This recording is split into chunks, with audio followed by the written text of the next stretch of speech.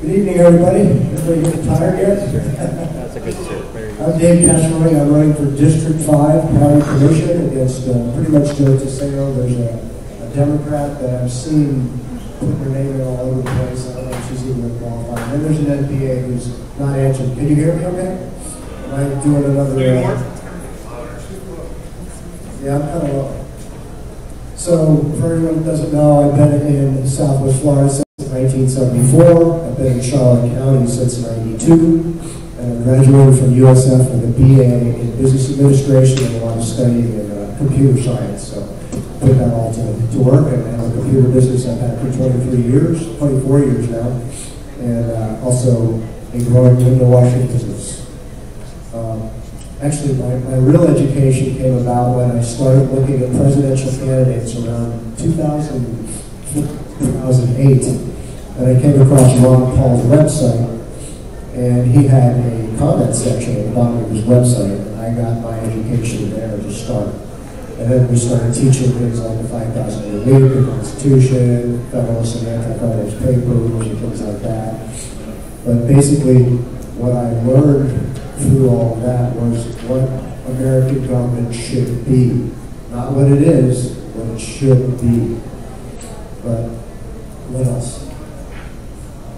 I've been speaking in front of the commissioners for over 10 years now about the violations of rights of the people, wasteful spending, and other various things.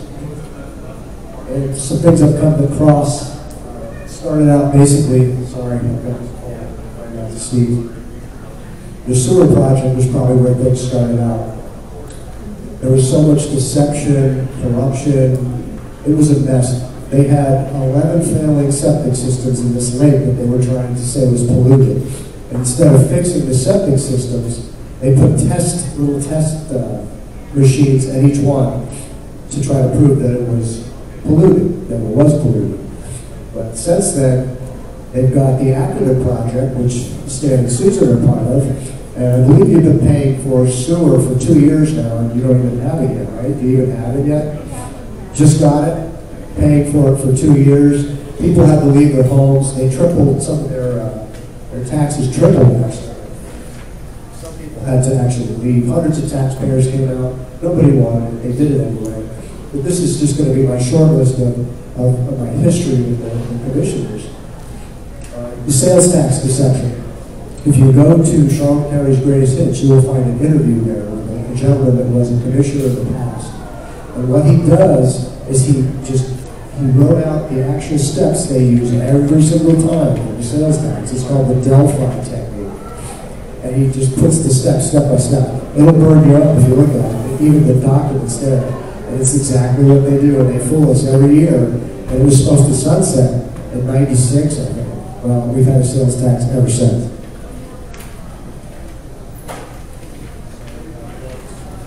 I have just a quick list.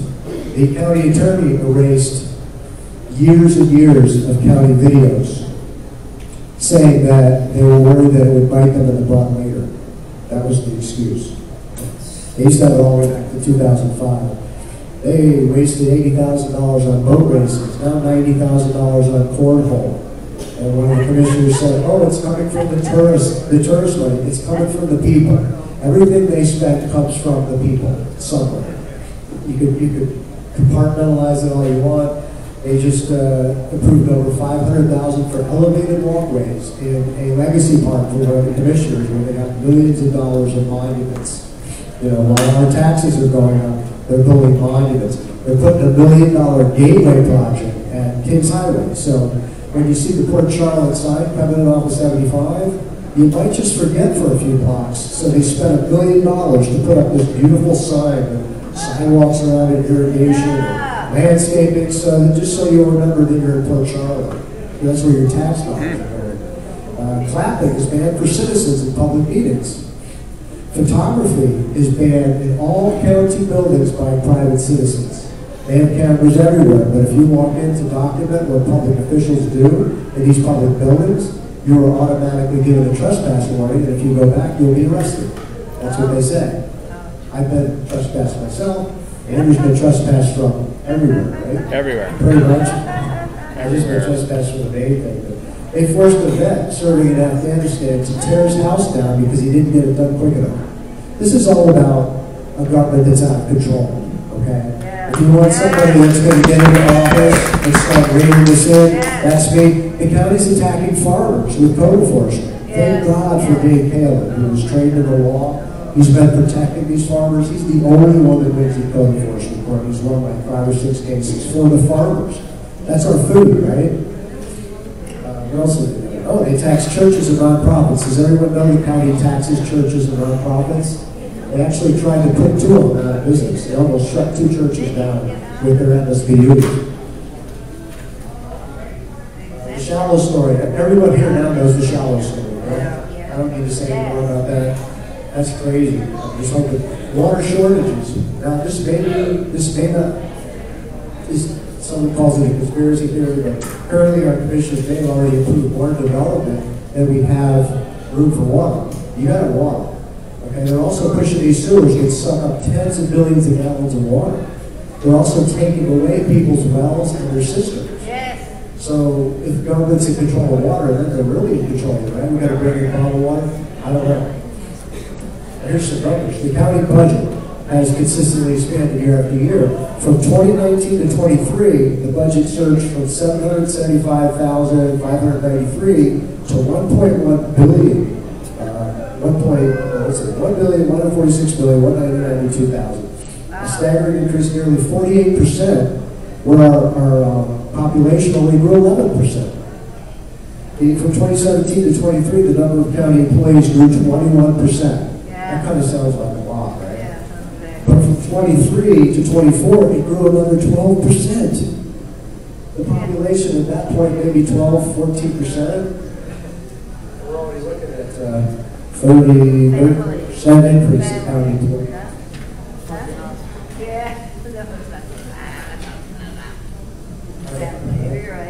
I'm elected, I'm not going to rubber stamp everything the bureaucrats give me. Okay, I'm going to look into it. I'm hopefully going to have a crew of people to help me. I can't do this all by myself. We've got to do research. We've got to find out what we can cut after smaller government. Like what Rand Paul said, government's so small, you can't even see it. We don't need a nanny state, and I'm not ready to provide more stuff for people. The founders made the point that when the people can vote for government largesse, everything falls apart. And that's where we're at now. I'll fight against everything I just mentioned previously. I'll fight for less spending, which means lower taxes. We don't have a shortage of tax money. Our commissioners have a spending problem. I won't vote for any more increased budgets.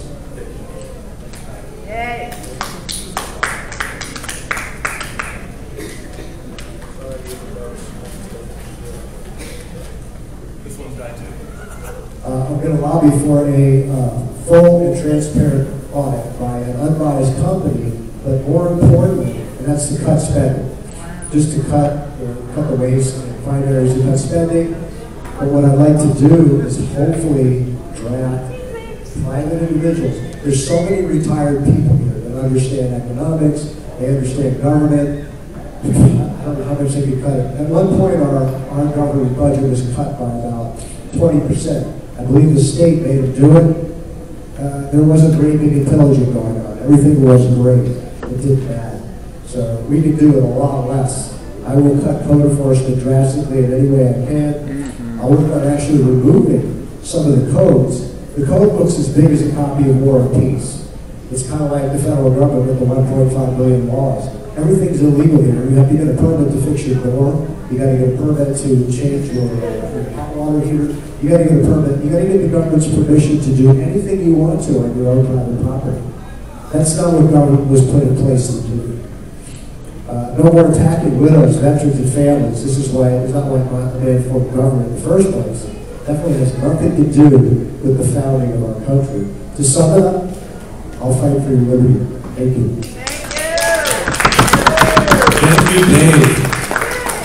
So I'm going to kind of rephrase questions that Dave is all too familiar with, and I think I'm going to throw you a curveball because I don't think you'll be mad at me for it. So what is the proper role of government, Mr. Kesselring? The proper role of government is to protect your lives, your property, and your rights, and that is all. Okay? And your rights don't include things like the right to not be offended, or the right to have your neighbor's property look the way you want it to. Those aren't rights. We're talking about the natural rights that we should have. And we should be free to do as we please as long as we find nobody else. Thank you. Number two, can you give me maybe the top two things you want to mention that you agree with the current county commission on? And this is where my little curveball is thrown in. How do you feel about complimenting the positives of your opponents? And then, as for the negatives, what are the two negatives, and how do you feel about the proper way to criticize your opponents? Well, one thing that I did agree with them recently on to fix the bridge.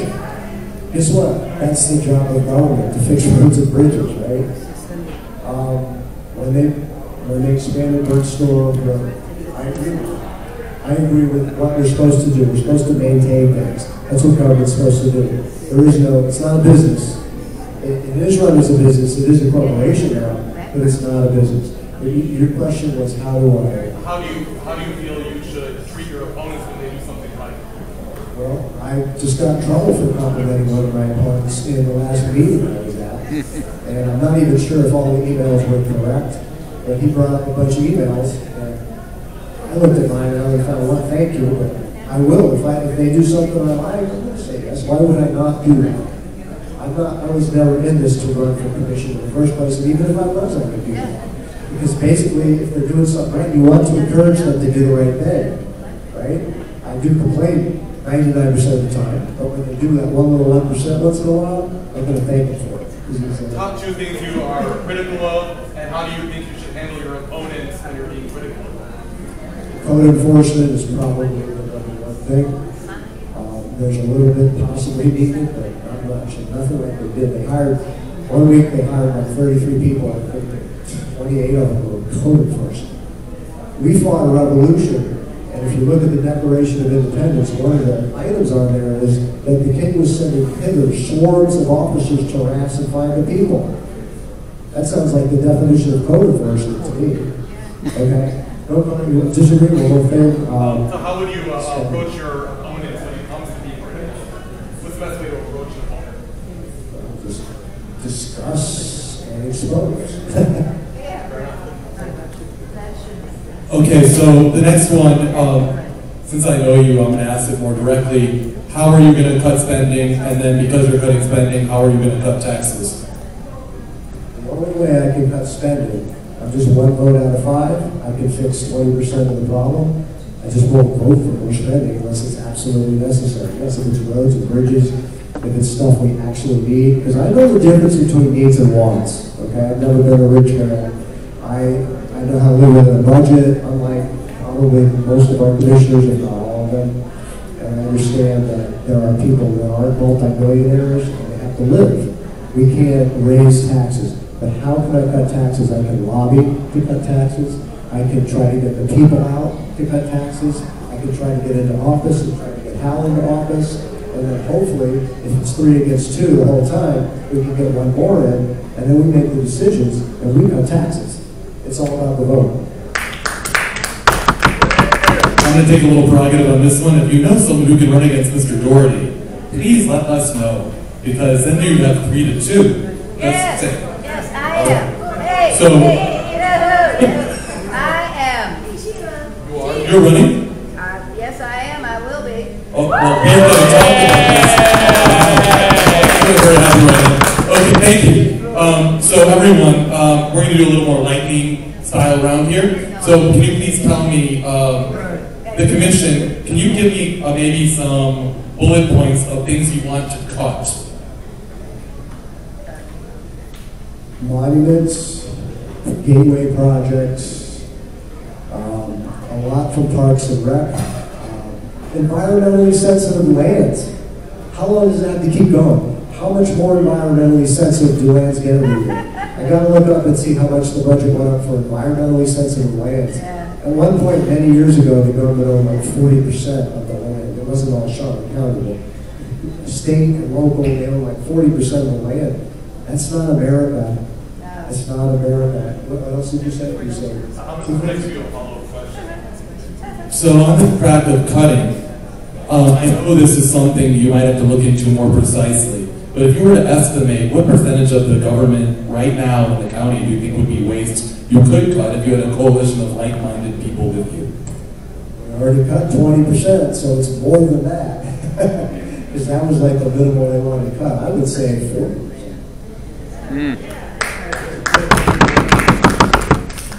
I know you already touched on this, but if you're on the commission, is there any other, not mentioned today, ordinances, rules, restrictions you think should be eliminated to allow for more personal freedom?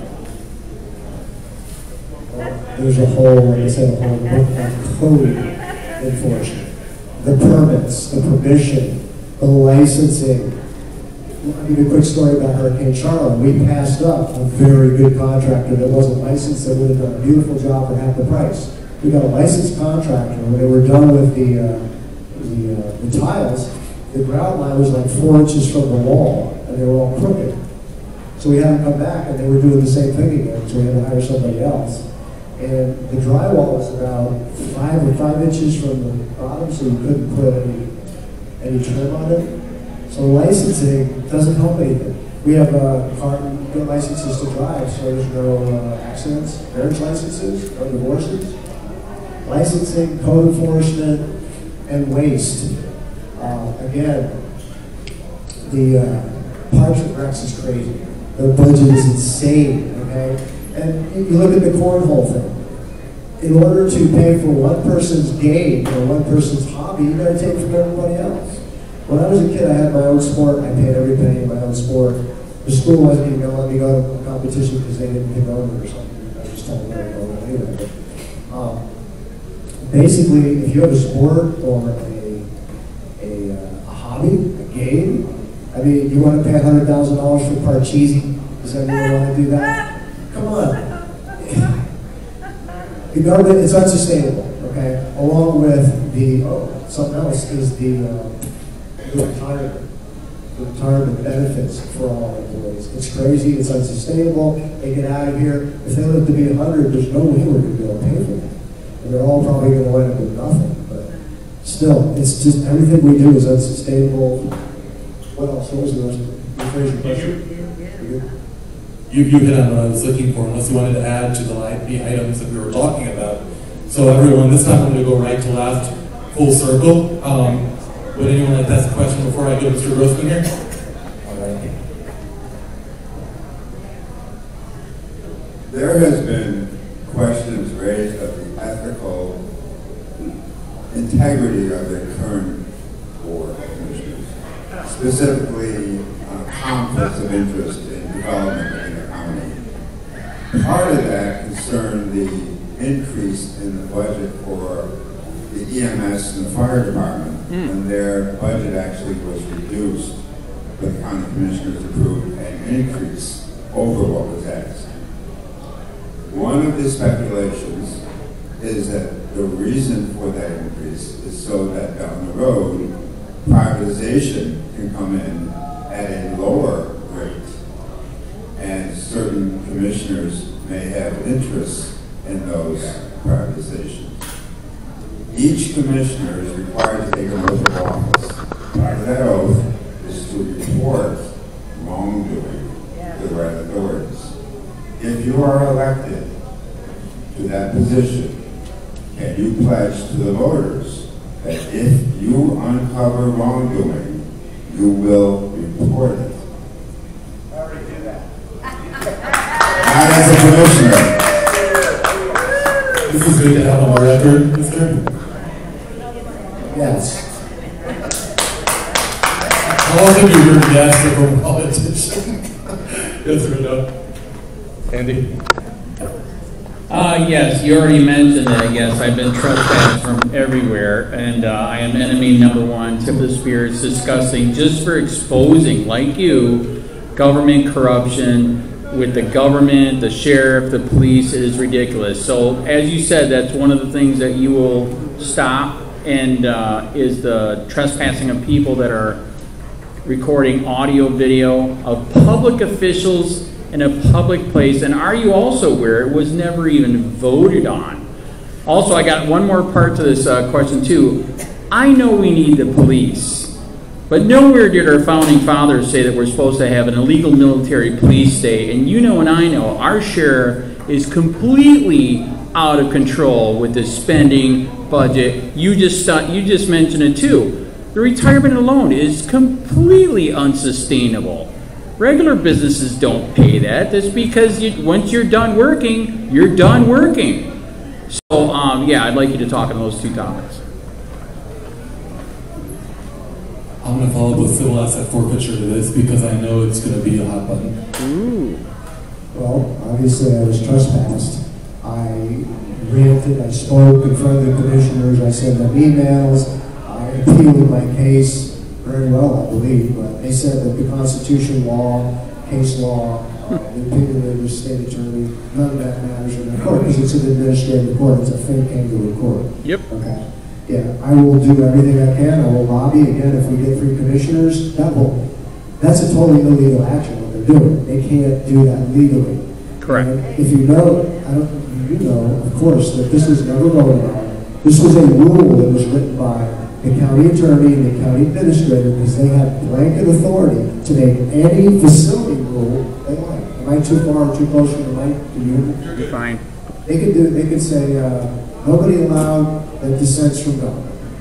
They also have a no pamphleteering ordinance in that same rule. You can't pamphleteer. The American Revolution was started pretty much by pamphlets. We can't go into a meeting and hand out pamphlets if we have some kind of a contentious issue. You get trespassed, or you get a trespass warning. Nobody has challenged that. And no lawyers will take it up. They won't even come to Charlotte County. What was your second question? Yeah, the I'm sheriff. the only one that's been up and said that the sheriff's budget's too high. It is. Everyone's afraid to say that. It's too high. I'm not a defund the police. This budget's outrageous. Correct. It goes up. I mean, people are getting shot left and right in my neighborhood, and this budget went up $1 million. What did that help? Just took more money from us. So. Correct. Can I give you civil asset forfeiture real quick and then go to you? Civil asset forfeiture. A couple times I spoke in front of the commissioners where the sheriff had sent them a letter to give them some money, give them more money to help with civil forfeiture. I wasn't sure what it was for. I don't know if there were some cases, but that's just without due process, and it's not something that should. If you commit a crime, you should go to jail. If you've stolen something, you should give it back. And honestly, if you steal something from somebody or do something for them, they should get repayment. The government doesn't deserve anything. Maybe their maintenance fees. And they certainly shouldn't get their property. There was a guy that had a brand new truck, and he got busted for marijuana or something. And it was like a $50,000 truck. And they took his truck. And thank God, Institute for Justice came in, and it took them years to get it. And it also happened right here on 75. A lady let her boyfriend drive. She was sleepy, so she would have crashed. So she let her boyfriend drive. It was suspended, so they took her only brand new car she ever had. I think she finally got it back. Wow. Just food for thought. Hypothetically, you have a $5 million house. You allow your son to live with you. They decide to sell cocaine. Yep. Your house is gone. Yep.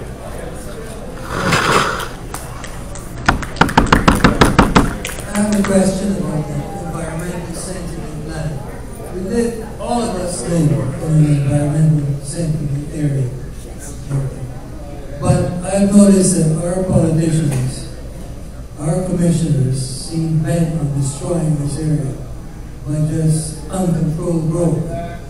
So my question is, what would you do about this? What would you do to rein in the growth that we have right now? Thank you, Ian. Maybe if you wouldn't mind piggybacking one piece that I think I've heard people talk about over and over in the room and other places, cronyism. Well, if you look at the zoning, what they do is they set up this zoning. And then when their buddies, when enough property comes together and their buddies want it, then they just change the zoning. So what's the purpose of zoning? Okay? Now there has to be a little balance, and it's hard for me to even argue myself with telling them they can't build or anything like that. But we have to have enough water, and we have the right to travel.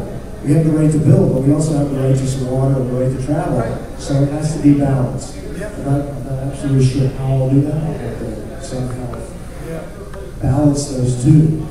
But that's what I'm sure.